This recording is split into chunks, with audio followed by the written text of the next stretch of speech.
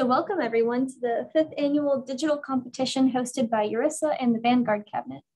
The Vanguard Cabinet is an advisory board within URISA that is made up of young professionals working to engage young practitioners, promote their participation in the organization, and better understand the concerns facing these future leaders of the geospatial community.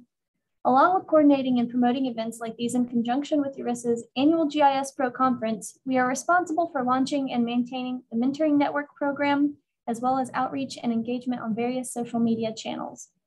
The purpose of this competition is to promote the GIS profession and attendance of young and emerging professionals at the GIS-Pro 2021 conference in Baltimore, Maryland on October 3rd through the 6th, 2021.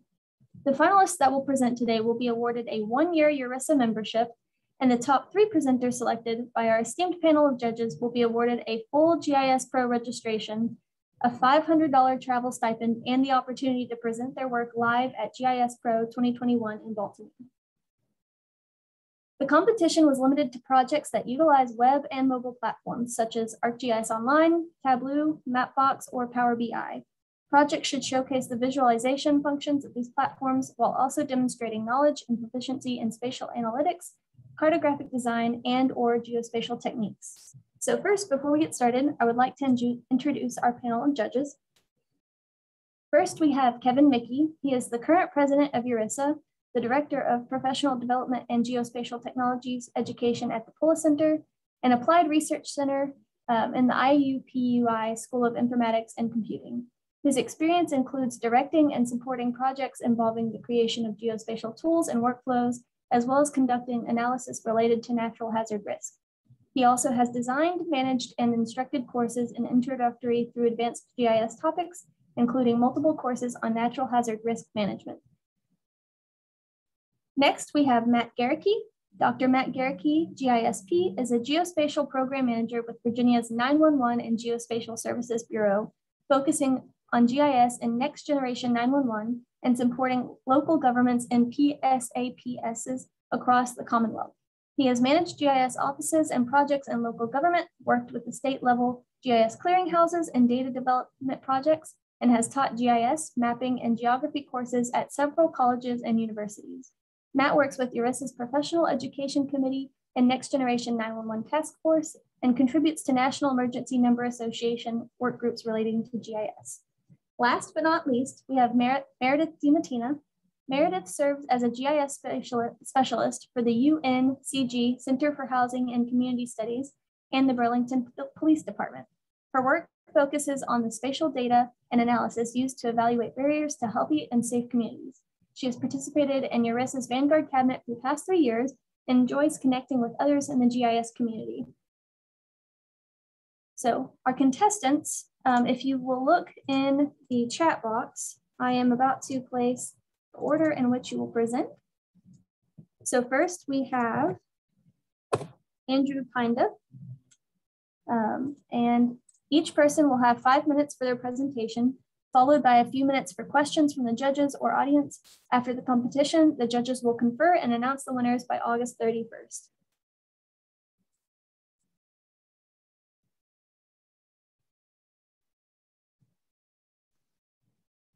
Okay, cool. So I think everyone should be able to see my screen. Yes, it looks good. Okay, cool. So thank you for the opportunity to present and talk to you a little bit about the benefits of trees. So I recently graduated from Cal State University's GIS Science Master's Program, and I work full-time as an arborist for a company called West Coast Arborists out of California. And specifically, I work with tree inventory data, tree canopy cover, things of that nature. So naturally, one of the projects I kind of gravitated towards at school was looking at Cal State Long Beach's existing tree inventory and seeing how you can quantify the benefits of a tree inventory to the community, to decision makers, to various stakeholders. That way they can not only see that trees do have an aesthetic benefit, but that way you can quantify and monetize the value of all the trees in the urban forest, in this case, specific to Long Beach's campus. So for my project and what I'm going to be presenting to you today is this ArcGIS Hub page. So it's not just one map, it's a series of multiple maps. There's a dashboard, there's a web map, and there's also a campus scene. So I'll talk a little bit more about what each individual project looks like and how we can navigate it and some of the bells and whistles of each. So from the landing page, you can see there's a little description about the project, what it's about, and the tools that were used to analyze it. So this was built in ArcGIS's hub page. And what we're doing is we're quantifying the benefits of Cal State Long Beach's urban forest. So they have a complete tree inventory, which means each of the trees on campus was individually assessed, species information was captured, the DBH, height, so on and so forth, various attributes about each individual tree. And once that information is collected, you can run it through a program called iTree. And that's a program developed by USDA Forest Service designed to quantify the ecosystem, services, structural, all sorts of benefits related to trees.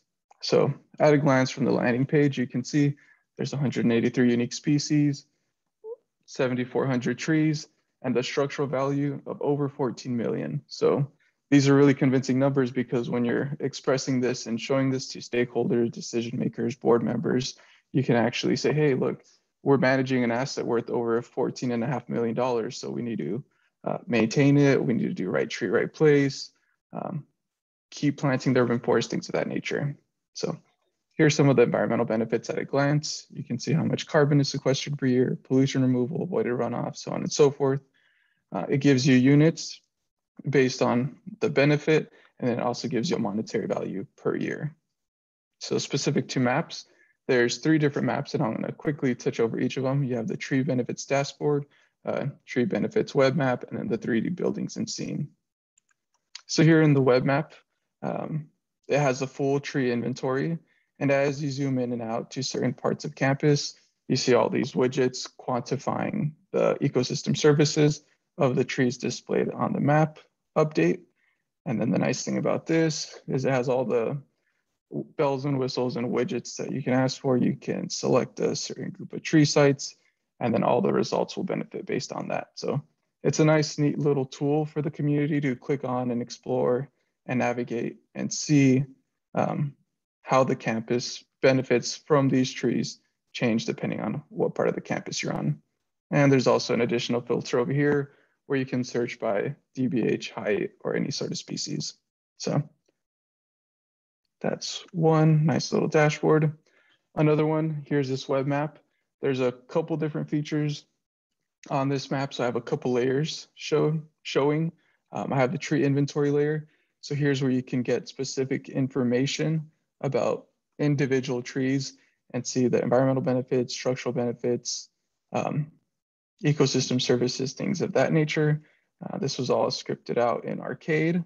So I'm going to turn that layer off. Over here in the layer list, you can see there's heat maps for all these various sorts of environmental services. So same thing, it's another tool to help visualize where the benefits are on campus. So here I just have heat map, gross carbon sequestration per year. You can see what parts of the campus are sequestering more carbon versus which ones aren't. And that way you can use this for any climate adaptation plans, climate action plans, things of that nature to help assess where you want to plant trees and where you can potentially plant more trees. And then just a little tree canopy cover layer so you can see how carbon sequestration relates to tree canopy cover. And then you can use the swipe layer to toggle on and off and search various layers and explore that. The last little map I'm going to go over, or the last little scene I'm going to go over, is a tool that's really powerful in not only visualizing right tree, right place, but quantifying the ecosystem services for trees. So if you plant in the right tree in the right place, depending on the time of year, you can get cooling and heating benefits from those trees planted. So I'm going to call your attention to these trees right here. I changed this to today's date, where in Southern California, it's always warm weather. We can always benefit from a tree shading a building to reduce cooling costs. And the nice thing about this is once it's imported in this scene, you can see that if it's depending on the type of tree, if it's deciduous evergreen and it's planted in the right place, you can see how in the afternoon, during the hottest hours of the day, these trees actually begin to shade the building and therefore reduce any cooling costs that you would. And if they're deciduous trees, it'll have the opposite effect. In the winter months, it'll let sun pass through the trees and heat the building. So you can see how the daylight, depending on the time of year, impacts the building for the current state of the urban forest. So those are these 3 web maps here. And then down here is just a little FAQ related to this tree inventory. So top 10 species on campus, a few of the mental physical health benefits provided to trees, how can our community, or how does trees benefit our communities, so on and so forth. And then a little bit about the information, kind of your metadata, where the data was gathered, what it was done, post-processing, cleanup, all of that good stuff. So I think I went a little bit over time, but that's what I have. So thank you. Thank you, Andrew. Does anyone have any questions?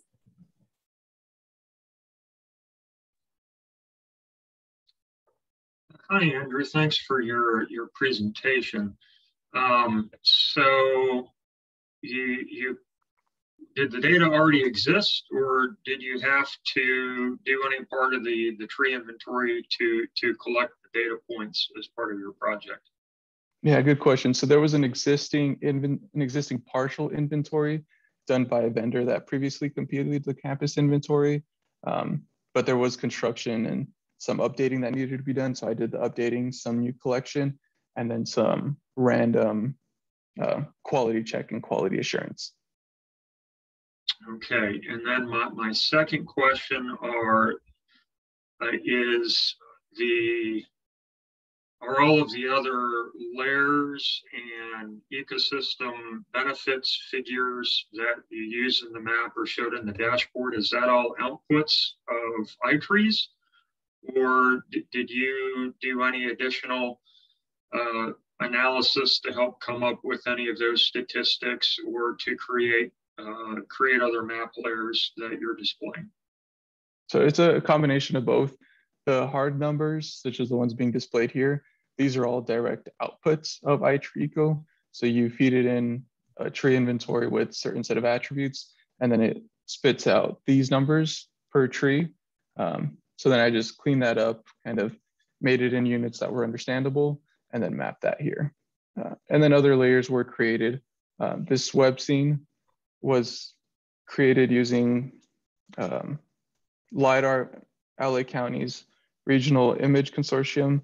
They have LiDAR data that's made publicly available. So I did a couple different deep learning tools to extract building footprints and then recreate these buildings and use some preset features for these trees. Thank you.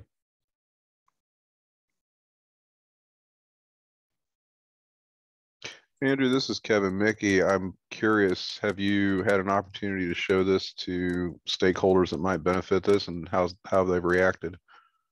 I haven't, and so I worked closely with the facilities department and the geography department at Cal State Long Beach, and there was definitely some interest in how we can promote these tools and spread it to the community so that way they can click around, explore, and actually visualize these benefits. So that's kind of where the conversation is at now, but we're looking to eventually, or hopefully, incorporate this into those climate action sort of plans and future plannings for campus and for future tree plantings. Thank you.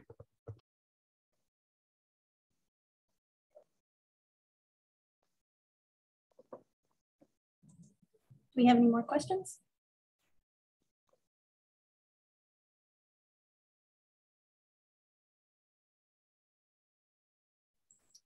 All right, thank you, Andrew. Michelle, there was one in the chat. There was one question in the chat from Robert. So see, Robert's question was that City Engine used at the end. So that was a web scene.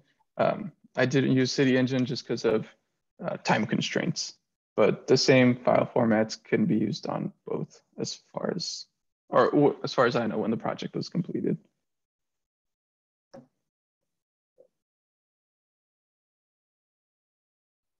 Thank you, Meredith. So next off, we have Alex Yamba. Would you like to present or share your screen now? Yeah, sure. Thank you. Okay. I hope everyone can see my screen. Yes, we can. Okay.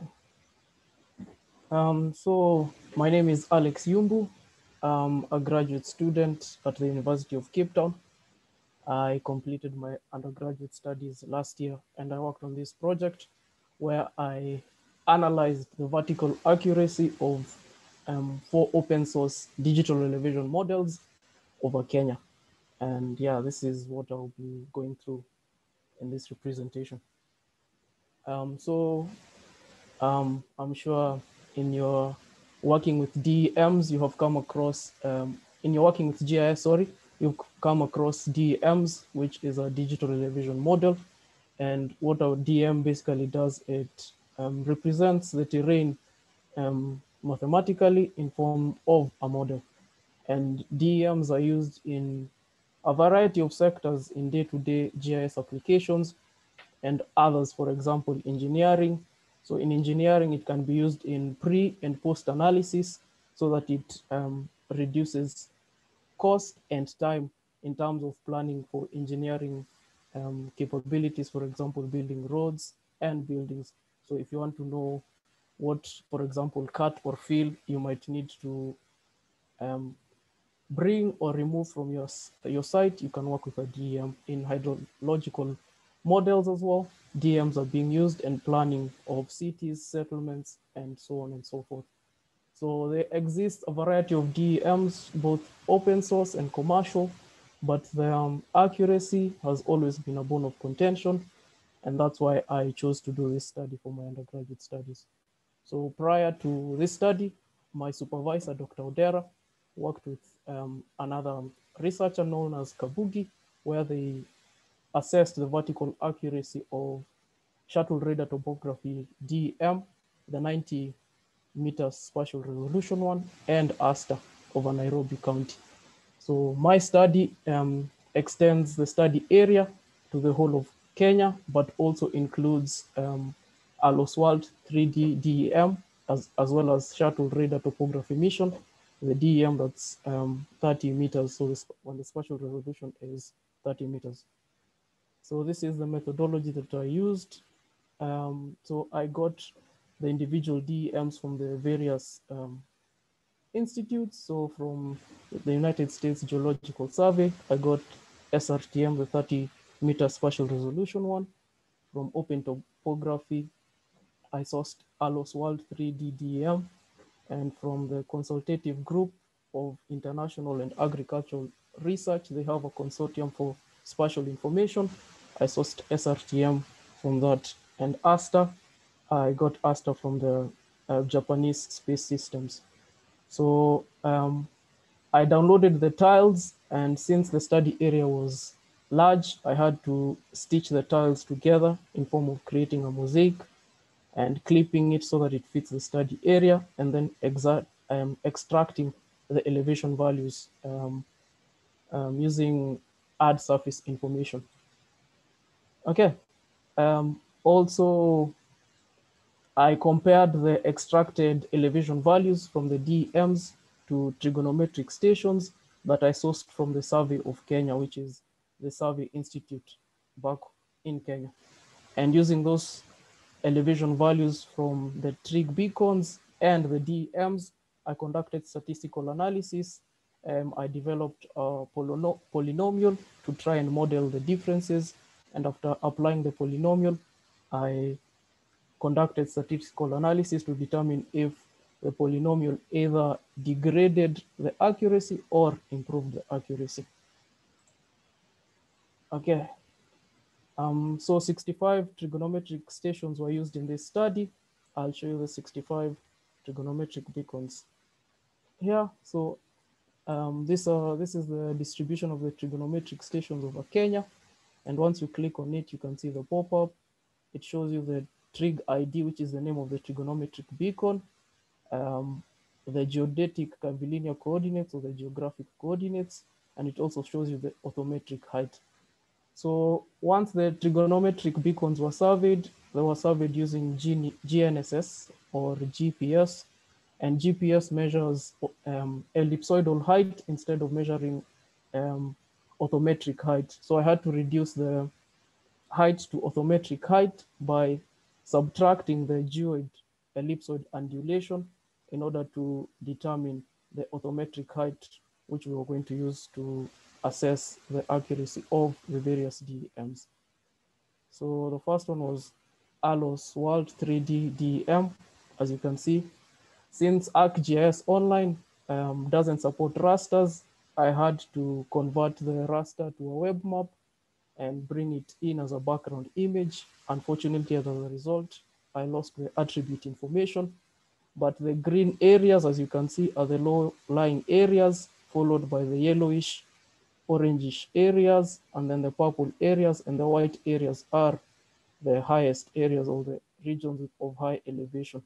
As you can see here, the orthometric height is 257.22 meters. Well, when you go to the high areas, you can see that the orthometric height is 2,062.87 meters. So the orthometric height or the DEM models the height as shown, with the green areas being the low-lying areas, the orange areas being the second least low-lying areas, and the purple and whitish areas are the areas of high elevation. So as you can see, sorry? I apologize for interrupting you. We are not able to see a map. It's still showing your statistical analysis page. Okay. Sorry about that. Let me try. Okay. Also, you have about 1 minute left. Okay. Yes, we can see it now. Yeah, so what the map shows, it just shows the orthometric height as well as the DEM extracted height, and it shows the elevation difference between the ALOS World 3D DEM extracted height as well as the trigonometric beacon height. SRTM does the same thing as well. As you can see, if I make the map bigger, you'll be able to see the orthometric height and the DEM extracted height, and I was able to find the height difference as shown. With ASTA as well, same thing. If you click on the pop-up should be able to show you the orthometric height and the DEM extracted height, as well as the height difference for each and every trigonometric beacon. I also generated a statistical plot based on the height differences of the 4 digital elevation models. As you can see, those point there and that point there indicates outliers, and I had to determine the outliers so that I can take them out. But before I took out the outliers, you can see the number of points are 65 points, and these are the statistics that I generated from the height differences. You can see the standard deviations are huge, and that is because of the outliers. Once I determined the outliers as seen there, you can see that is one of the outlier with massive height differences, as well as the other one. And now the statistical factors reduced. You can see that the mean as well as the standard deviation reduced. So ALOS World 3D DEM performs the best out of the 4 DEMs, and ASTA, the 90-meter one, performs the worst. I also used the trigonometric beacons to compute a polynomial and apply it to try and smooth out the errors. So the points in purple are used to generate the polynomial, while the points in yellow are used to test out the polynomial. So 2/3 of the trigonometric beacons were used to test out, to develop the polynomial, sorry, and the resulting 21 points were used to test out if the polynomial will reduce or improve the accuracy. And the polynomials that were developed are as shown, with X representing the mean of the height differences, and phi representing the latitude, and lambda representing the longitude. And I used least squares to try and solve for the coefficients, which are from M0 to M9. And these are the results obtained. You can see that the 21 points were used to test out the polynomial, but you can see that the polynomial, instead of improving the accuracy, it did actually degrade the accuracy, but the mean values did improve. As you can see, for us, it moved from 10 to 1 meter, from AWD from 2 to 0.3 meters, and SRTM from 3 to 0.5, and the 91 from 9.8 to 1.6587. The second order polynomial as well degraded the accuracy, as can be seen in this table, and the third order polynomial as well. That's the table there.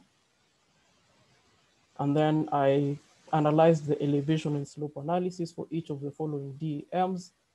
And as you can see, I ranked the DEMs from low-lying areas to high-lying areas and computed the statistics as shown. And just like in the previous analysis, AWD performed better in relation to the rest. Okay, this is just the statistical analysis until the end as well. And I think I'm out of time, so I think we'll stop there unless there are any questions. Thank you, Alex. Are there any questions?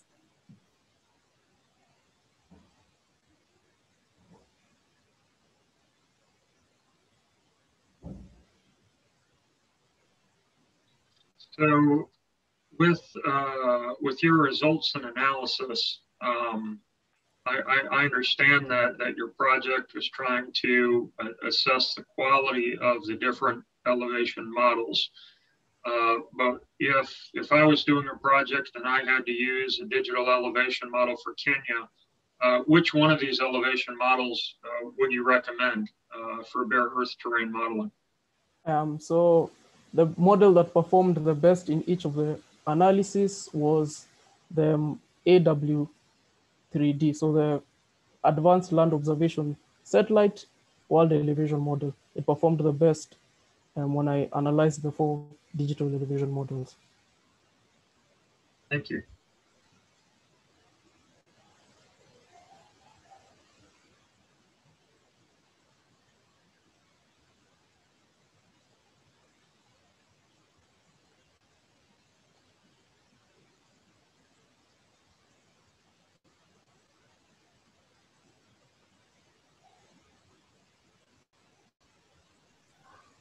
Do we have any more questions?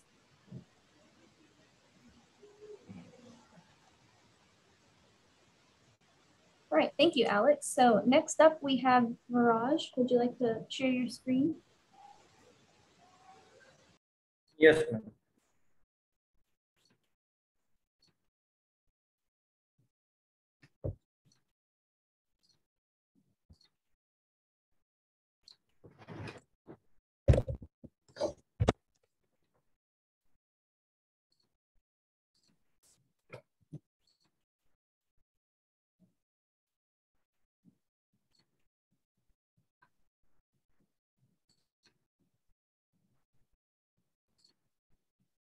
All right, we can see it. Yep. Yes. Can I? Yeah.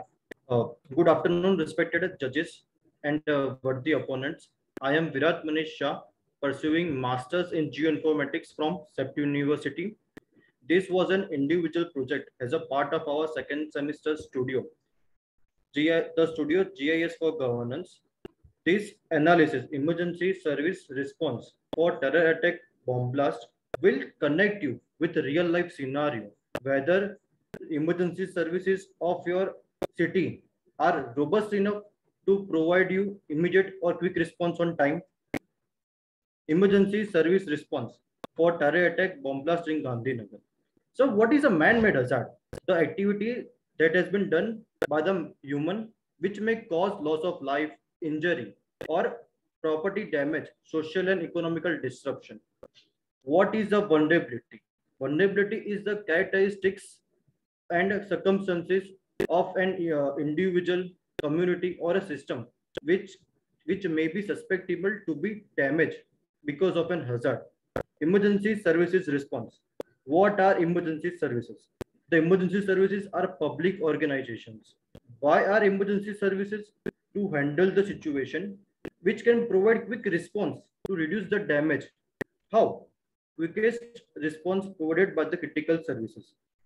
So aim, understanding the existing emergency response time of the Gandhinagar Municipal Corporation and performing spatial analysis techniques which can provide GIS-based solutions to the emergency services to respond on time in case of bomb blast. Objectives: identifying the vulnerable sectors in case of bomb blast, analyzing the response of emergency services based on time at bomb blast locations. Site suitability for fire station will provide a robust and quick response of fire services. Tool for mitigation and response. Methodology: population density, land use, land cover, public and commercial soft target, transportation and governmental soft target, considering all the 6 parameters and using analytical hierarchy process. And then weighted overlay tool is used to identify the vulnerable sectors to bomb blast. Then hypothetically considering bomb blast in very high vulnerable sector, and then analyzing emergency service response based on time at bomb blast location. Site suitability for fire station, mitigation and response tool for bomb blast. So, past incidents in Gandhinagar. On 24th September 2002, 2 armed men attacked the Swaminarayan Akshardham temple. So, why these terrorist attacks are happening? Majority of the terrorist attacks are not random, but they are carefully planned to increase the number of casualties and to create damage. Where these terrorist attacks can occur, terrorist targets have shown that terrorist targets those public spaces where maximum number of people can congregate. At what time these terrorist attacks can occur? Terrorist targets location based on time. At different time, different location, maximum number of people can gather. So what are soft targets? Soft targets is locations that are accessible to general public and relatively unprotected, making vulnerable to terrorist attacks. So population. The main aim of the terrorist attacks is to increase the number of casualties among population. Transportation soft target. Terrorist targets this railway station and bus stops where there is low security, where there is no security and maximum number of people gathered at a time, and to plant a bomb would be very easy because of this no security. Commercial soft target. Terrorist targets malls, theaters, hotels where security is less and maximum number of people gather at a time. Mostly on the weekends, maximum number of people gather at this location. So land use, land cover. A major number of the bomb blast has occurred in commercial and institutional zones where people can congregate as compared to residential. Governmental soft target. Being Gandhinagar a capital city of Gujarat, VIPs such as Chief Minister, Prime Minister of India and their political members come here and meet. That's why these government offices have higher chance of being attacked. Public soft target. From past incidents all over the world, terrorist targets these public locations where security is less. And tourist places, hospitals, schools, markets are highly vulnerable locations as maximum number of the bomb blast has occurred in these places in India. So considering all the 6 parameters in analytical hierarchy process and using weighted overlay tool to identify the vulnerable sectors in Gandhinagar. So here in this map, you can see that sector number 10 is highly vulnerable to bomb blast. And then soft targets in very high vulnerable sector. In sector number 10, important government offices such as Gujarat Vidhan Sabha, public locations such as State Central Library, and transportation locations such as bus stops are present in these locations. So directly these locations are directly vulnerable to bomb blast. Bomb blast impacted area. Gujarat Vidhan Sabha is a landmark of sector number 10, which is directly vulnerable to bomb blast, where Chief Minister and Prime Minister of India visit despite of having high security. Targeting the most important person of the country will make it more vulnerable. Considering hypothetical bomb blast of high intensity at Gujarat Vidhan Sabha, which can impact its surrounding up to 1,000 meters. So here in this map, you can see Vidhan Sabha bomb blast intensity from here up to it is high, then it is medium, and then it is low.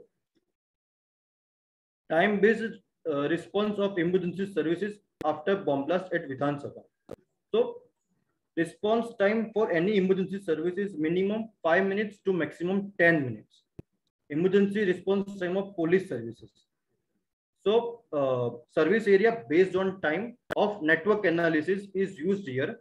So here you can see green color represents the 5 minutes cutoff time, orange color represents 10 minutes cutoff time, 15 color represents red color represents 15 minutes cutoff time. So here you can see this police services of Gandhinagar can reach on 10-minute cutoff time at Vidhan Sabha location to get situation under control after bomb blast. Emergency response time for fire services. Fire services of Gandhinagar can reach on time at Vidhan Sabha to save lives and reduce damage to buildings caused by the bomb blast. As here in this map, you can see this fire services are able to reach on cutoff time of 10 minutes. Emergency response time of medical services.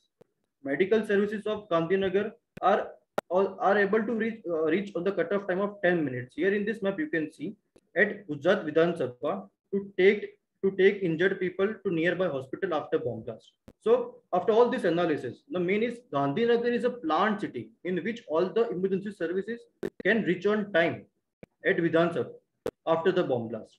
Now main point is existing fire station in bomb blast impacted area. Depending upon the intensity of the bomb blast, it can be high or low. Existing fire station comes under the bomb blast impacted area. So what if the existing fire station will be damaged due to bomb blast or not able to operate? So service area analysis of existing fire station. Here in this map, you can see the existing fire services is not able to reach the maximum number of sectors. Then how it will able to provide a response to emergency services on time to all sectors? Do one fire station in Gandhinagar is enough? Suitable locations for fire station. Multi-criteria decision analysis for fire station. Vacant land, major roads, vulnerable sectors, building density, past fire incidents.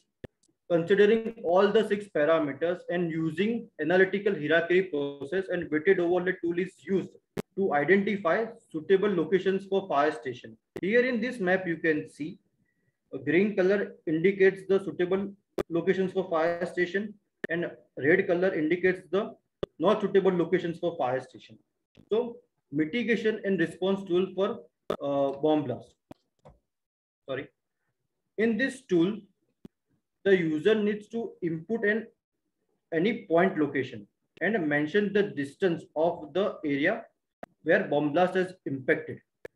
So this tool was created with the help of Python, by the use of the Python, and this tool will create a buffer of the impacted area of the bomb blast and will give routes from nearby medical, fire and police services to bomb blast spot. This tool will help emergency services to provide quick response on time. Inferences. Weighted overlay tool will help to identify very high vulnerable sector to bomb blast in Gandhinagar. In India, places such as schools, malls, bus stops, service station, which can be a possible soft targets, their security need should be increased. Analyzing the current response time of emergency services, it's better to check these emergency services are capable enough to provide immediate response in immediate time.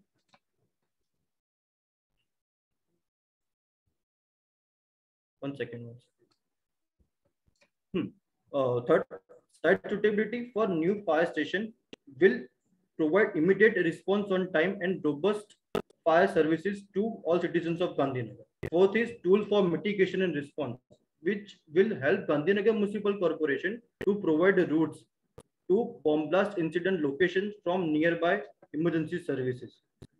So conclusion, Gandhinagar is a planned city.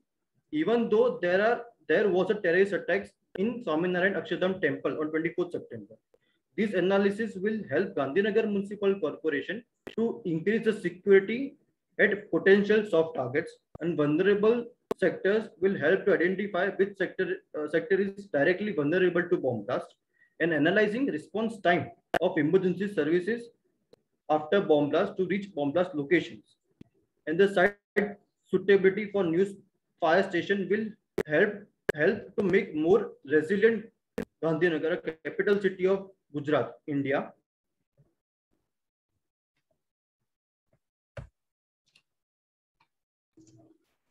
References. Thank you for giving me this opportunity. Thank you, Varad. Good afternoon, everyone. I'll be assisting with moderating going forward, and now I'll open the floor for questions. Any questions for Varad? Varad, this is Kevin Mickey. Can you talk to us about whether there was any presentation of the information that you developed in a web-based tool?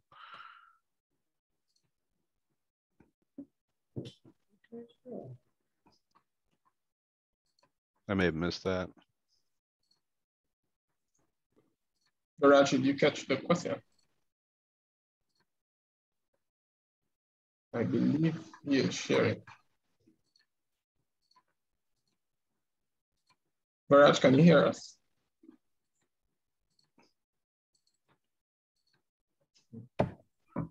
Josiah, I can put that question in the chat if you'd like. Yes, that would be great, Kevin. Thank you.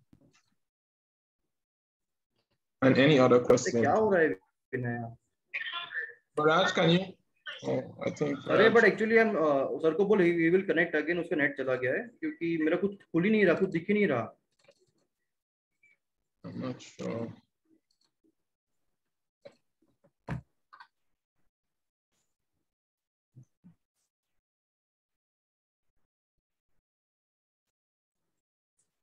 Well, Kevin, maybe you can just post it in the, thank you. Raj, Kevin posted the question in chat if you want to go ahead and respond to that as time permits, and maybe we can get going with the next presentation.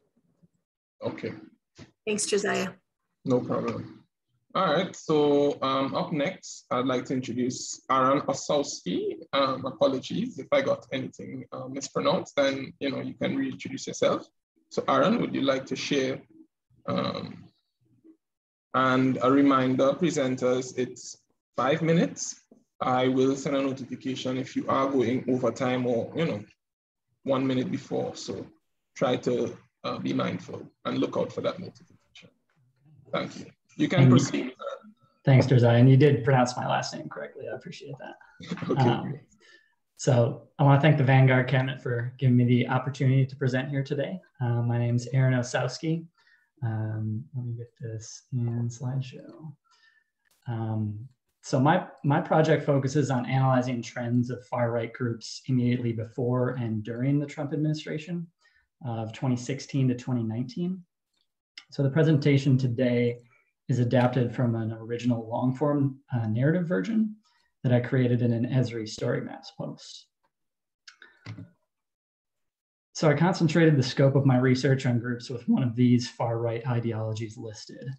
That'd be right here. These ideological classifications were given from the Southern Poverty Law Center. That's also who I obtained all of the data from that you see here. Sir ने क्या बोला है, मेरा laptop को तो बंद करना पड़ेगा, Zoom खुल ही नहीं रहा मेरे में.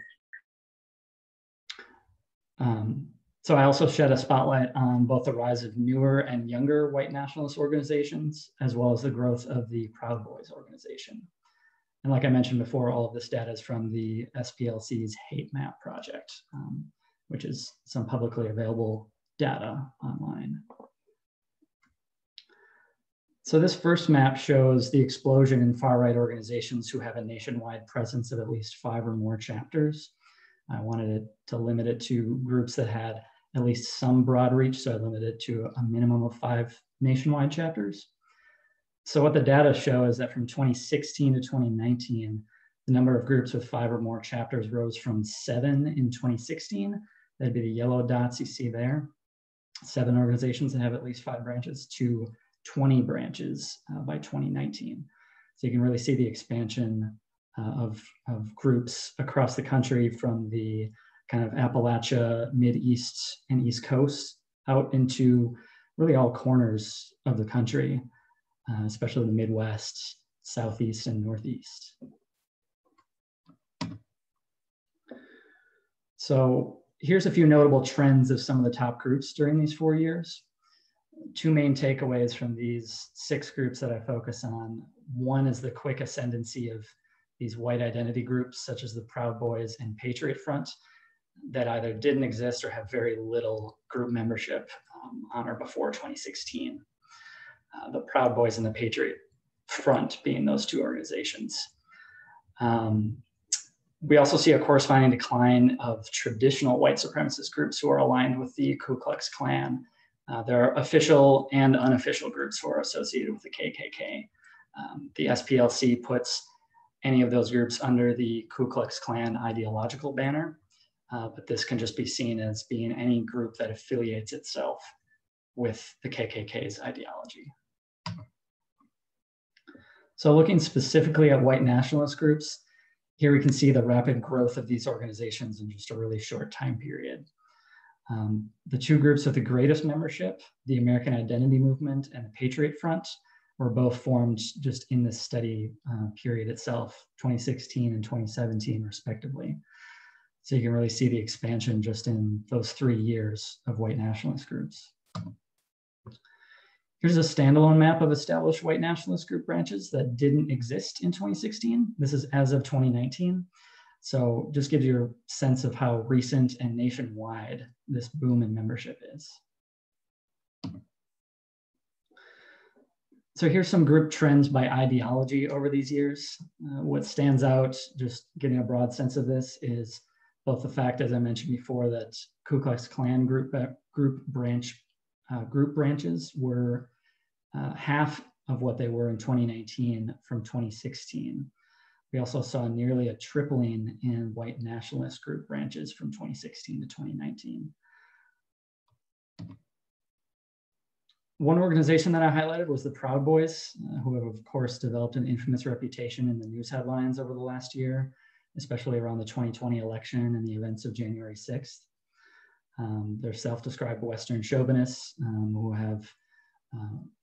whose group members are known both officially and unofficially for anti-Muslim sentiment, as well as misogyny and street violence against other groups. Several were linked and charged with organizing some of the events on January 6th.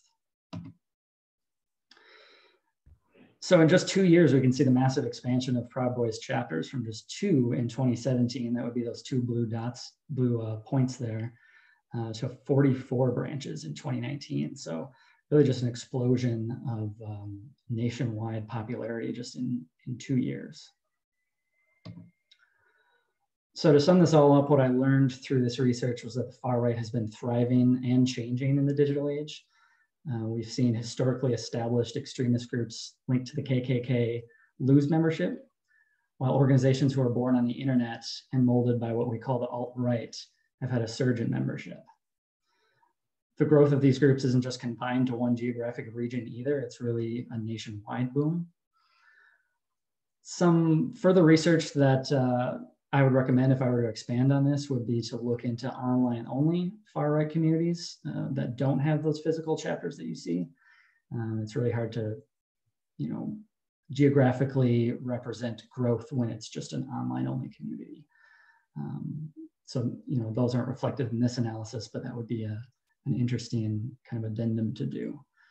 It'd also be illuminating to track any trends in violent activity by any of these groups, with the rise, and changing nature of these groups over these years. So I think this data is important because it drives home the fact that these far right organizations are not static and unchanging. They're really gaining nationwide membership and across generations. And I think this has enormous implications for our democracy. So with that, I'll thank you for your time and I'll take any questions. Thank you, Aaron. Interesting presentation, and I agree. It's important to track information such as this. I'll also open the floor for any questions. You guys can put it in the chat or you can ask Aaron directly. Aaron, thank you for your presentation. Could you please go back to your second slide? Yeah.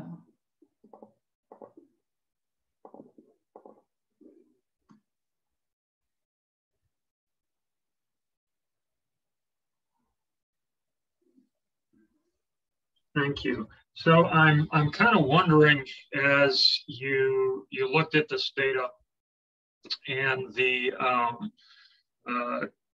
different groups emerging in different areas over time, if you thought about or considered methods to show overall, if we look at the landscape of the United States, and kind of think of the presence of these organizations as a stack. What that what? I'm sorry? As a stack of those different data layers, what that may look like. Yeah, I guess, are you meaning like just the fact that a lot of these kind of ideologies can kind of have blurred lines between them, and how to kind of get that straight? Is that what you're kind of referring to? Yes, and partially that, but I think also some of the groups have more distinct regional patterns. And so does looking at them as an assemblage or trying to quantify their spread as an assemblage provided a different insight as to where variations of these ideologies may be present across the landscape. Yeah, I think that would be kind of fascinating to do. You know, that's why I wanted to look at least a couple of groups, just put a spotlight on them, rather than just painting more broad, you know, ideological and geographic trends. So, you know, I think it would be interesting to look at some of these, especially like any KKK links groups or white nationalist groups who had more roots in the South. I guess I'm thinking of, you know, organizations like the League of the South that traditionally had a stronghold in the Deep South, if they've maybe expanded over time. You know, or certainly we've seen kind of what I was talking about with linking any violence incidents with this data. We've seen, you know, maybe what the data doesn't show about Proud Boys locations is, you know, violent incidents or confrontations or what have you committed by that group. Because especially we've seen a lot in like the Pacific Northwest with the Proud Boys in particular, where you see more of like a, you know, leftist groups and Proud Boys kind of, you know, having scuffles in the Pacific Northwest. I think that would be an interesting geographic analysis to do, kind of diving deeper into this data. You know, but this is kind of more of the overall broader trends of kind of far right extremist groups. Aaron, this is Kevin, just following up on Matt's question a little bit. Did you, it looked like most of your maps were presenting the locations of these groups. Did you examine variables such as the size of their membership, the socioeconomic characteristics of the areas in which they formed, you know, any of those types of things? I'm curious about where your analysis portion of this led you, what kind of techniques you might have applied in analyzing the data to draw those conclusions and so forth. Right. Yeah. The unfortunate thing with the Southern Poverty Law Center data is it doesn't have, and a lot of them are, because a lot of these communities, although they'll have physical branch locations, a lot of their following and membership is online, and it's sort of a loosely, you know, assembled groups of people. So there's not really any that I have found yet anyways, comprehensive numbers on membership, which is why I wanted to focus on chapter locations, which although that doesn't necessarily point to membership, you know, you could have a bunch of small branches, you know, 5 members here, 5 members there. I wanted to get more of the sense of how broad, geographically these groups are spreading, whether they're confined in certain areas or if, because to me at least, being able to open a physical chapter location points to having at least a sizable membership in that area that you're going to invest resources to, open a physical branch with local leadership, which is why I focused on that. But certainly, even though the data isn't maybe out there, you can kind of piece it together from different sources on membership for some of these groups. I think it could be done with some of the larger ones like the Proud Boys.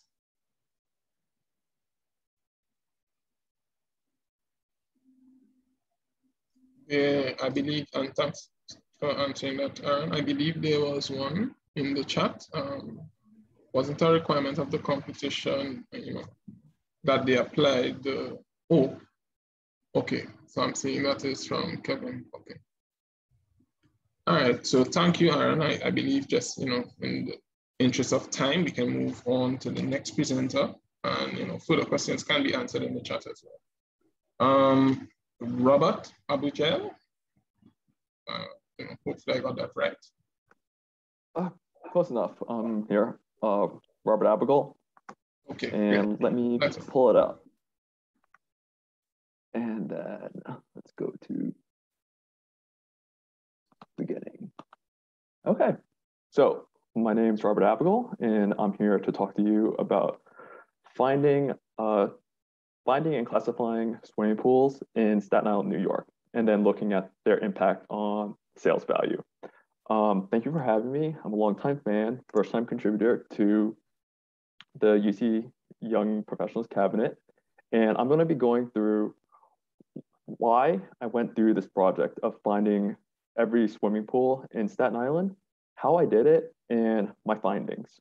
So the overall question that I'm answering is, if you have a single family house, should you buy that pool in the back or not? So Staten Island is one of the 5 boroughs of New York City, and it's a mostly residential bedroom community for the rest of New York City. It has a population of about 500,000, while New York City has 8 million population. Homeowners are 69% of the population, with 39% of compared to New York City. And the median household income is 79,000 compared to 63,000 for the rest of the city. And homes in Staten Island are cheaper, regularly about 500,000 compared to 700,000 in all the other boroughs. So what got me interested in this is I'm an assistant tax assessor for the city while doing my master's of geography at Hunter College. And one of the first projects as being a city assessor was we have to go into the field and actually look at how many are the houses actually there. A city assessor has to stand in front of every property in New York City to prove that it's at that location. But while doing this, they want us to take notes of, are there swimming pools and aren't there swimming pools? Doing this, I realized, noting down on my notebook, that if there was a pool or not a pool, there must be a better method to doing this. And the city of New York only considers swimming pools real property if they're in ground, because above ground pools are considered chattel property. They're not taxable because they can be removed in less than 24 hours, while in ground pool, you shouldn't. So this is why I started going into this. And then, so it's finding and classifying each of these swimming pools. So first, it's like, why are swimming pools important? Why does the city need to know if there are swimming pools or not? So on Staten Island, there are 63,000 single family homes, and about 6,000 have above ground swimming pools, and about 6,000 have in-ground swimming pools on Staten Island. So 20% of the homes on Staten Island have swimming pools. And this leads to an impact. There's public health impact. Like, do children know how to swim? There's a danger. There's environmental impact. Where does all this water go? Are we using this water as well as possible? And swimming pools, above ground swimming pools, are not regulated really in any way unless there's a disaster and it's too big. but the city has no registry of how many above ground swimming pools there are. So I was trying to answer this question. And the way I was doing this is, first, what are swimming pools? They're water. So how do I find water using remote sensing? I use NDWI. And then how do I differentiate above ground swimming pools from in-ground swimming pools? I use height. I get height data from LiDAR. And then how do I know who owns, is this pool a lake or is it in someone's yard? So I use the assessor map, the digital tax map, to be able to put these rasters in these maps. And I did this doing NDWI, which I based it off of NIP data. And then I created a digital surface using the NYC LiDAR capture from 2015. I was able to combine those two using a decision tree. And then after I created that raster, I used a tabular count to count the number of pixels of above ground pool pixels and in-ground pool pixels per tax lot, and whatever was greatest I kept. And then I did data analysis. So I pulled in census data and sales data to be able to put in how much money those things cost. So starting off with NDWI, which is normalized water distribution. So I was able to take the green band data and then the near infrared, and then combining them together with the NDWI, I was able to create the NDWI index, which lit up all the swimming pools. So you can see each of the single family houses, and that many of them have a highlighted water in their backyard. Interesting thing is above in-ground swimming pools tend to be square and above ground swimming pools tend to be circles. Okay, so now I have all the water, all the pools, but are they in-ground or above ground? So I create a NDSM to find the height of everything.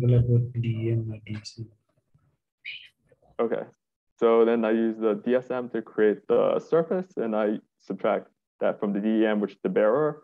So I create the NDSM to get the height. So then you can see all the homes, which is the same image, along with the trees. So this is the height. And then I combine these together using a decision tree. So I use NDWI to find where there's water. And then the first step is to remove like the high water, because chances are most of these homes don't have swimming pools on their roofs.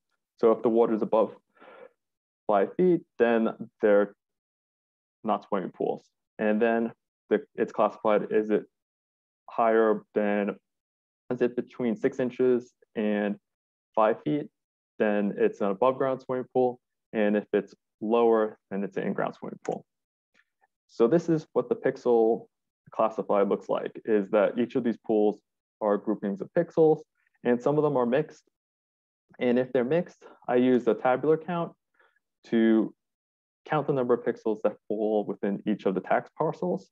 And whichever one is greatest is classified as the tax lot having an in-ground pool or an above ground pool. So you can see that this is an above ground pool, but it has some pixels that say it's in-ground. But since the majority are above ground, it's classified as above ground. And then data analysis. So now I have all these tax parcels that have information of if they're an in-ground pool or above ground pool. And I take the annualized sales data from 2015 and see if there's an impact on their market value. And looking at this, this is the distribution of in-ground pools versus above ground pools. So in-ground pools have higher values of, they're worth more. So this is sales price over sales price per square foot. And above ground pools, I mixed the legend up. But above ground pools, the larger your house, the more, making your house larger is only worth it over time. And that only worth it so much. So those values go down. Okay. And then, so then I ended up grouping it by, I took those and aggregated it. So I was able to find it by certain neighborhoods had higher values for in-ground pools versus above ground pools. And where, cool. And then, yeah, future research would look at different neighborhoods and are there culture group impacts, and to run the same study on Queens. my findings is if you want to build a swimming pool, it doesn't necessarily impact your home in a negative value or positive value. And about 10% of homes in New York City have swimming pools. Thank you. And here's the location of the online. It's all a Jupyter notebook and GitHub and everything, so you can explore that data. Thank you. Thanks, Robert. But I'll even encourage you to put that link in the chat if it's possible. Oh, sure. Yeah, I can do that. And any questions? I'm opening the floor to questions.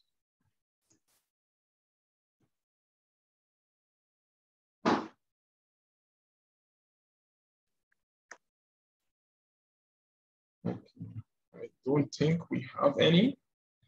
So thanks again, Robert. All right, thank you. I guess we can move on to the next presenter. Sorry to interrupt. Okay, you're right. Okay, so respected judges, actually, I'm extremely sorry that my laptop was not working and I just got disconnected. So, can I present again at the end of the can I present again at the end, or like there are any questions? I'm extremely sorry for this. Okay, then no problem, Raj. The persons will put in the chat, and I mean, you can answer any day if you are still seeing the questions. If not, we'll ensure those are passed on. I guess we can move to the next presenter. I'll introduce Vinaya Thakur. I hope I got that correct. Yeah. Are you able to share? Yes. Okay, great.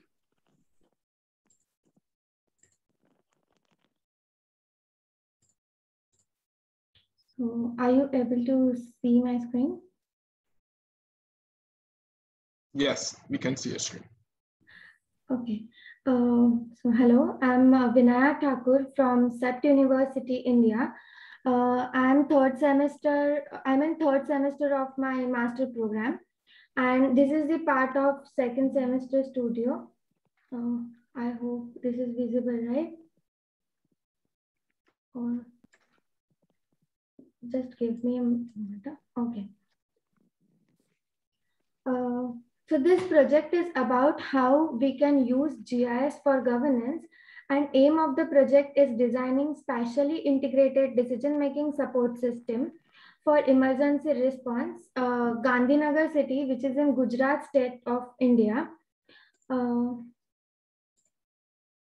Government plays an important role in emergency response and services. It is their job to address the risk and also prepare as well as rebuild community after incidences. Thus, the aim of emergency response system is to preserve life, prevent situation, and promote recovery. I have created an analysis toolbox to address emergency and design a response system using ArcGIS and Python. This toolkit can become a model and help any city to plan and design its emergency response system. So before carrying out any analysis, it is important to understand the profile of the city. As per Gandhinagar Municipal Corporation document, the average elevation of the Gandhinagar is 81 meters. Thus, the area below 81 meters are considered as low-lying areas. In case of Gandhinagar city, roads are the primary means of providing any emergency response.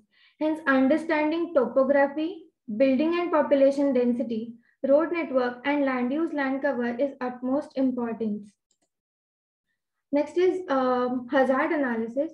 So I have identified areas which are prone to disaster, for which I have used weather conditions such as temperature, rainfall, and air quality, as these can act as a barriers and can compromise the efficient service delivery. Further, the location of past incidences would also help in identifying accident-prone areas. So they are also marked.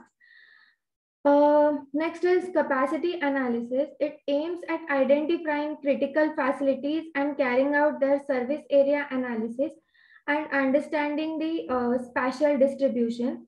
This plays a central role by ensuring that the disruption of public services is minimized. This includes schools, colleges, hospitals, fire hydrants, hotel, community centers, blood banks, etc. This slide shows the reach of the services in the city. Next is prioritization of incidents is carried out on the basis of following characteristics, that is probability, frequency, urgency, impact area, and human impact for the selected 5 incidences. And for the purpose of vulnerability analysis, I have identified few criteria for each incident. So here, with the help of hazard analysis and vulnerability analysis, I have created a risk map. From this map, we can say that there are 3 sectors which comes under the high risk area, and this also implies that the 9% of Gandhinagar and 11% of its population are at high risk. Next is mitigation and response. So ambulance and first responders are crucial in case of emergencies. Thus, the shortest route analysis between high-risk areas to the hospital in safe areas is carried out. Waterlogging is the seasonal issue in Gandhinagar. So, waterlogged areas are considered as a barrier. The graph here shows the difference between the time taken with and without barriers. From these maps, we can infer that routes of Gandhinagar are seamlessly planned and police stations are strategically placed. Next is for recovery. In India, usually government school buildings are converted into vaccination centers or emergency shelters. So considering these government schools in very low risk areas are identified, further route analysis between the identified building is done. In case of shifting the resources and or people in case of emergency, and waterlogged areas are considered as a barriers. After shifting shifting to the emergency shelters, the closest facilities nearby to serve the relocated population is also identified, and location allocation of ATMs, banks, blood banks, and hospitals is carried out. So, concluding that the results acquired from the model, this model created will help planners and engineers to design and plan emergency response for any city in an efficient manner. Thank you so much. Thank you, Fanaya. I open the floor now to any questions. Persons can put in the chat or ask directly. Okay. If I have time, I can I share one small video of my dashboard? Okay, sure. Yeah. So I have created this dashboard, and the results of the tools which I have generated from ArcGIS is attached to this this particular dashboard. So this is the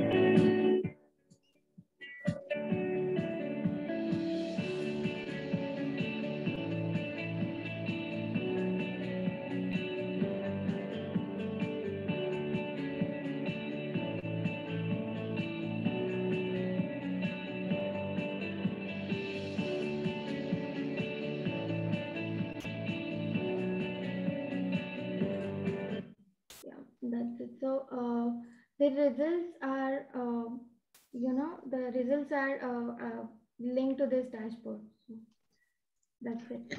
Okay, great. And if you have a link to these tools, you can, feel free to share in the chat. Just make sure it's shared, I believe, with everyone. Someone sent it to me directly. So even the judges can view, although they should be able to see it. But guys, any other questions, or if any, you can ask. If not, I guess we can move on to a question. Okay. Appreciated the organization of your presentation, and wow, there are certainly a lot of maps that you made in explaining what was going on and the inputs of the models and the outputs of them.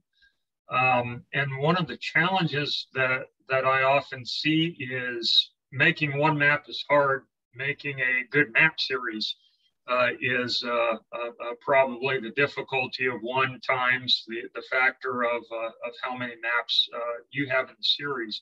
So I was wondering if you could tell us a little bit about your process, because it seemed like all those maps had kind of the same layout, the same organization, a similar color scheme. How did you work through options to come up with that same looking map that would work for all the different maps that you made? Sir, thanks to ArcGIS Pro, I have generated these maps in ArcGIS Pro software. And just a second, I am sharing my screen again. So, this is the layout. I did this presentation using the layout feature, which is in ArcGIS Pro software.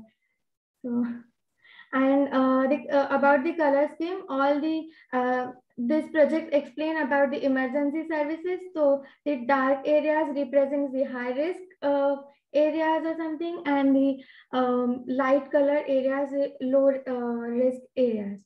Light color implies the low risk areas. That is how I created the map. That is why it looks more or less similar. I have a lot of questions, but I'm going to keep it just to one. You showed very briefly, and I would very much like to explore your dashboard.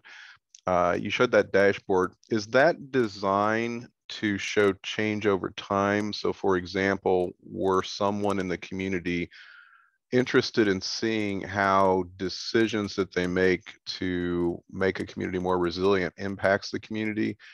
Is the data that you have informing that tool, is that live? Is it a static snapshot? Is it intended to be something dynamic, or have you thought that far? No, sir. Till now, I didn't do that. I didn't attach any live data to it. Till now, what I did was I have attached whatever I have generated while doing this analysis. So no, and there are some dummy data, the data which I couldn't get from the government that I generated from my side, and so the dashboard didn't have any live data sort of thing. But definitely I'll work on it if I get the data from authorized source. Okay. Yeah. I have a question about the visuals, the artwork in your presentation. Did you create those yourself? Yes. I did all the sketches.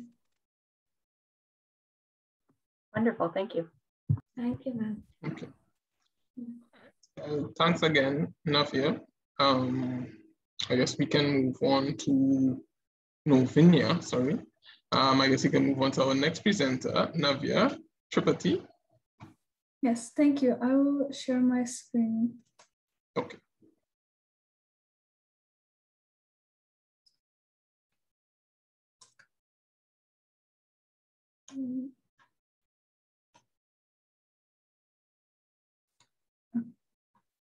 I just wanted to make sure, can everybody see my screen before I start? Yes, we can. Okay. My name is Navya Tripathi, and I go to Buchholz High School in Florida. And my study is a continuation of a past research which I presented at the LEPH conference earlier this year.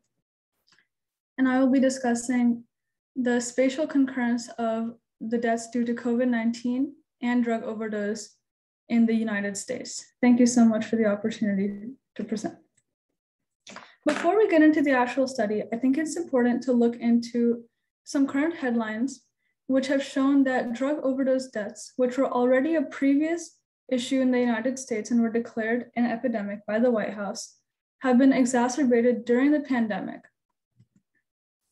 and have also increased over 300% since 2000 and 144% in the last decade.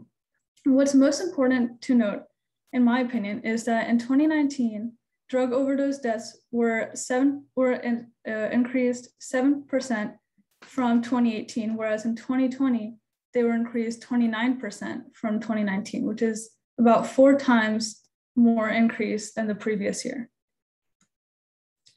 So my study aimed to answer these three questions of identifying hotspots of drug overdose mortalities and COVID-19 mortalities, determining if there was a significant increase in drug overdose mortalities during the COVID-19 pandemic in the US, as well as determining if there's any spatial correlation between mortalities due to drug overdose and COVID-19 in the US. And just for future reference, I may refer to the term drug overdose mortalities as DOM, but I just wanted to say that beforehand. My data came from CDC Wonder, US Census, and Esri, and my software was ArcGIS Pro and Microsoft Office tools. My previous research has shown that California, Florida, Pennsylvania, Ohio, New York, and Texas were among the top 6 states for DOM from 2010 to 2017. And it's reasonable to assume that that would have been consistent in 2018 and 2019 before COVID-19. And this is also based off of the total number of deaths, not the crude rate. And white males between the age groups of 25 to 54 showed the highest DOM rates. This graph shows the overdose deaths and the COVID-19 deaths on a crude level side by side in the year of 2020. And we can see that overall overdose deaths in each locale have surpassed COVID deaths significantly. And certain locales to keep in mind going forward would be District of Columbia and West Virginia, as well as Maryland and Ohio are also notable ones, which we'll see going forward. So if we look at these maps, which show the percent change in DOM from 1 month in 2019 to the same month in 2020, we can notice how most states are colored, which showed a positive increase in DOM rates. And what's most important to note is the scale. So in these first 6 months, we see an upper limit of about 57 in the 50s range generally, and a negative change in the about 20s range, and towards the end, it goes down to the 10% range. But in the next 6 months of 2020 to 2019, we can see that the percent change starting August on the upper end has gone consistently in the 80s, and most states are showing much higher percent increases and much lower percent decreases, if any, in the states that have percent decreases. As you can see, the lowest limit, whereas first we saw 21%, is now below 10%, and in November and December comes back to a 21 to 15%, but overall is much less than it was previously.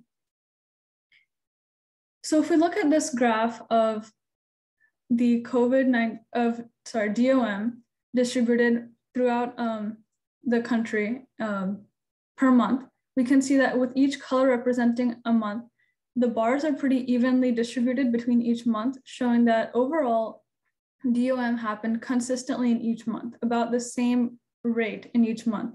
And the top 10 locales show DC and West Virginia, as well as Ohio and Maryland, which we had previously noted as well. If we look at similar data, but for COVID-19, we don't see any of that consistency which we had observed in the previous graph. Here, there are different rates in each month depending on when those areas were affected by COVID, as well as rallies, protests, mask mandates, and overall COVID policies. For example, New Jersey, New York City, and New York, which are right here, they have long orange bars, and orange represents April, and we know that that's accurate since the US was hit by COVID in the Northeast first in around April, whereas we know there was a bike rally in the Dakota region, and those have long gray bars, which represent months later in the year. So overall, COVID-19 was not consistent in the rates per month, like drug overdose deaths were. So now to do the hotspot analysis of drug and COVID-19 mortalities, we see that drug overdose mortalities in March were concentrated in the Northeast, and there were so far no COVID-19 mortalities in the US in March. Going forward in April, we see that both DOM and COVID-19 have mortality is concentrated in the Northeast. The same thing in May.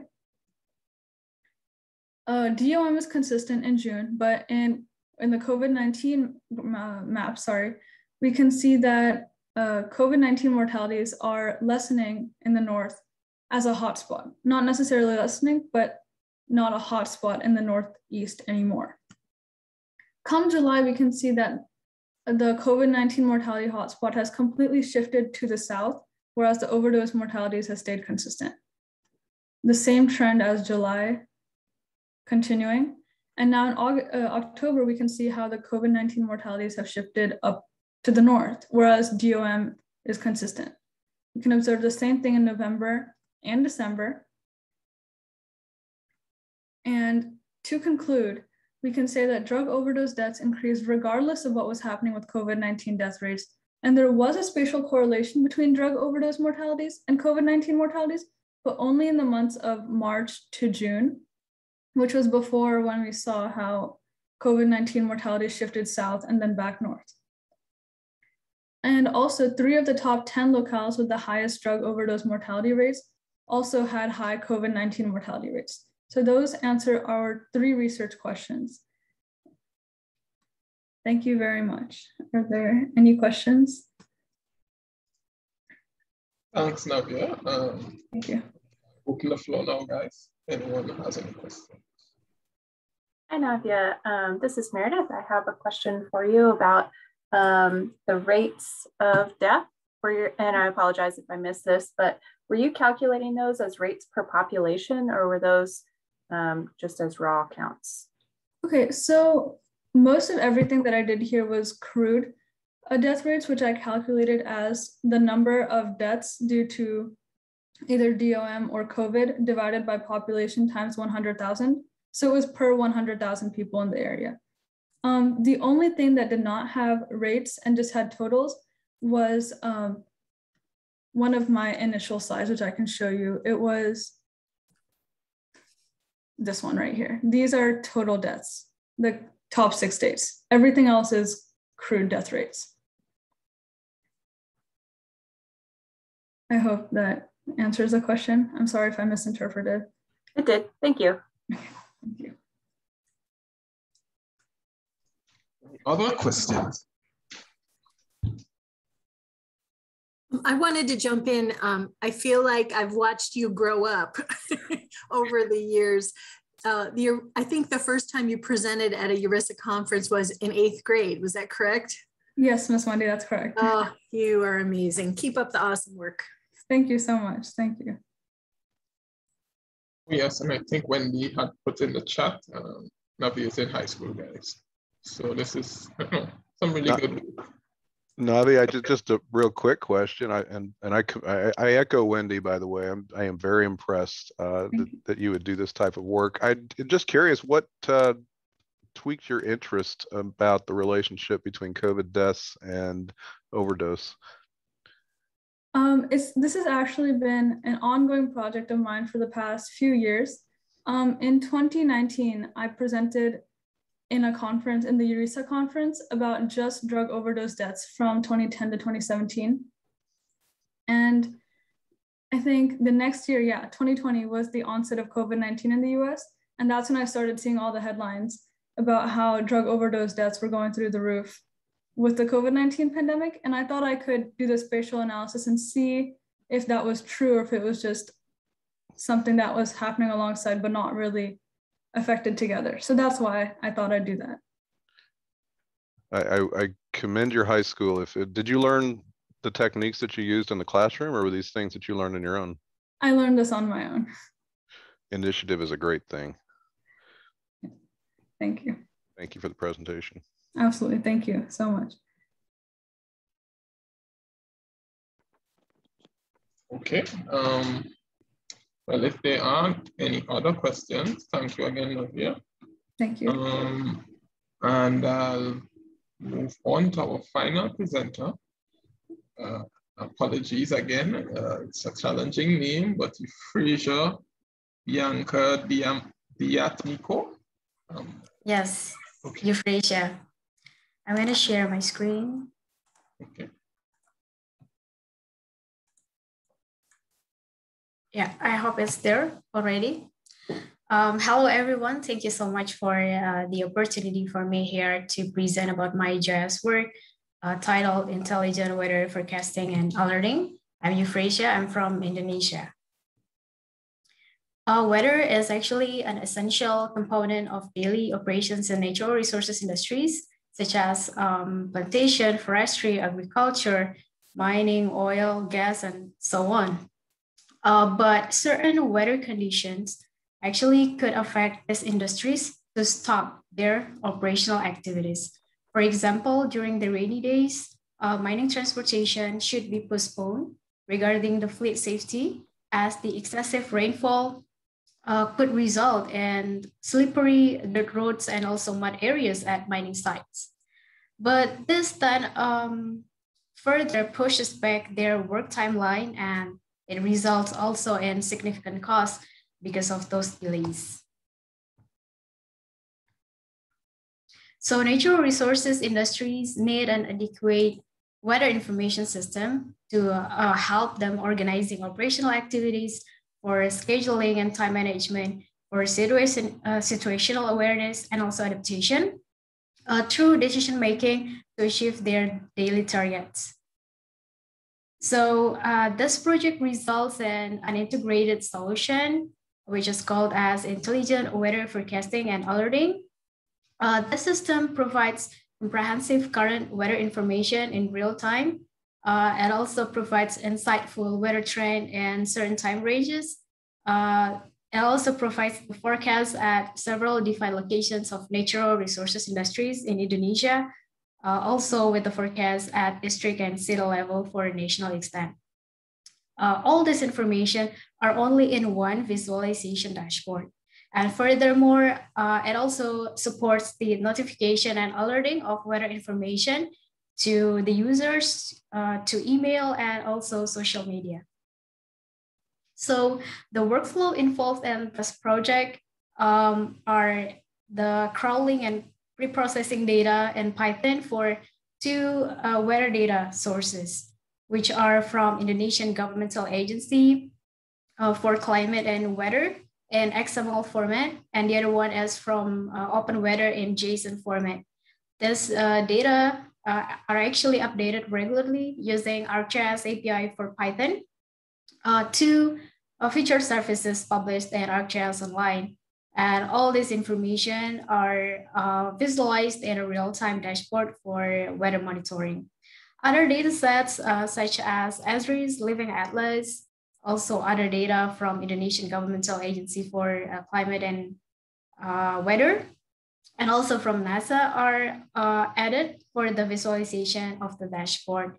And all the weather updates, the dashboard are informed to the users in real time automatically as notification to email, to Telegram channel, and also Twitter. So the outputs of this project are compiled in one single link, and each of the points on the map actually represents the natural industries location in Indonesia with its attribute, and as classified into three different types of natural resources industries on the right, and the temporal information is shown on the bottom left for each hour. Each point has its own attribute and for the current and forecast of the weather, and we can see also the graphs displaying the several weather elements. And all this information is updated to Telegram channel, and the same information is also shared to email together with the link of the dashboard. And at the end of the workflow here, the system is triggered automatically to post all this information to Twitter in real time. So natural resources industries could gain several added values to their business. The first one is to maintain their work safety. The second one is to improve their productivity and planning. The next one is to avoid unexpected operational costs and also leverage effective time management. Thank you.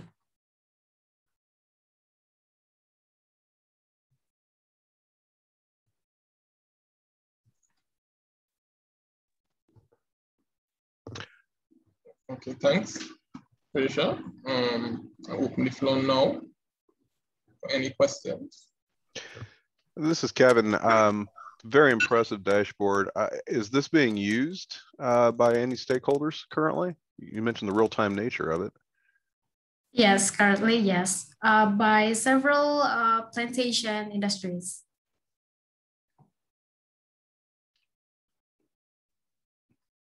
I hope that's clear. And can you talk perhaps a little bit to how you applied analytical techniques in this? Yeah, I actually executed some statistical and also spatial analytics here. The spatial one actually involves the intersection between those several defined locations of natural resources industries, the intersection between that, and also the boundary of the data. So boundary of the data from Indonesian governmental agency for climate, that's based on the district level. And yeah, that's the lowest one, and also the city level. So basically I match between those locations and I extract the weather information between those. There are actually some other spatial analysis here. I put that on the workflow using ArcGIS API for Python. I use several Python libraries which support spatial analysis. I hope that's clear. Well, that was very helpful. Have you done any, you mentioned, I mean, this is a weather forecasting dashboard. Have you done any validation to see how closely it approximates what actually occurs? Okay, actually, because I use the existing data and these data sets are from reliable sources, or let's say like reliable stakeholders in Indonesia, I didn't do checking for those locations and also that data, but the data itself from that governmental institution and also from the open weather, they have that accuracy information on their website. So I just refer to that. Okay, thank you. You're welcome. Thanks, Kevin. Any other questions?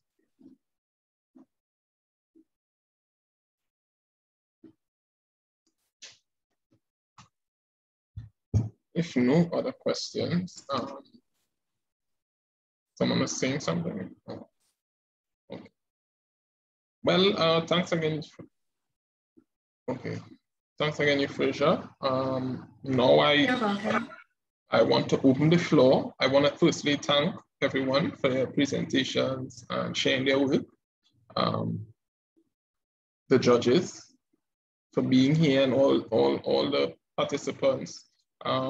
We open the floor now to any other questions you guys would have for any of the presenters with regards to the logistics or anything they have done with the data or will do. Afterwards, also, we would like to encourage the judges to remain back just for a few, if you have any questions for us organizers.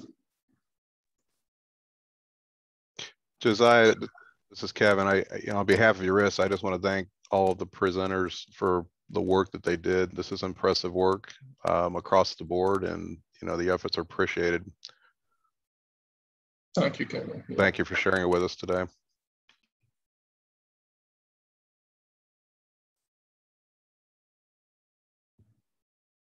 Okay, and I see some links are being sent in the chat, etc. So you guys can check out some of the work that has been shared here today. So, I mean, if no other questions or, comments, again, thank you guys. We really appreciate you guys participating, in the digital competition and, taking the time out to come here and share your work with us. And, we wish you all the best. I believe the winners, Megan, you can correct me, will be announced August 31st. Yes, we will announce by August 31st, I think via press release, and we'll also contact you personally as well. Okay, guys. So you guys can look out for that information. So thanks everyone for being here, and we wish you, a great week, rest of the day. And I encourage the judges to just stay back for a quick second.